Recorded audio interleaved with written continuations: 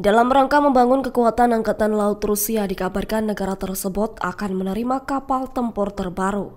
Sekira 30 kapal tempur dari berbagai kelas akan diberikan ke Angkatan Laut Rusia.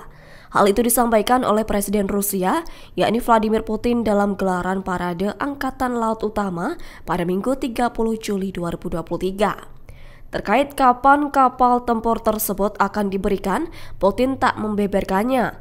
Namun Vladimir Putin memastikan tahun ini Angkatan Laut Rusia akan segera menerima kapal perang. Lanjut Putin merespons baik adanya tradisi pemberian nama untuk sejumlah kapal Angkatan Laut Rusia yang dihidupkan kembali. Seperti diketahui pada tahun ini Parade Angkatan Laut Utama Rusia di Sungai Neva dan di pinggir jalan Kronstadt mengerahkan sekira 45 kapal perang. Kemudian sekira 3.000 tentara dikerahkan di kapal selam Armada Laut Utara, Pasifik, Baltik, dan Laut Hitam. Terima kasih sudah nonton. Jangan lupa like, subscribe, dan share ya.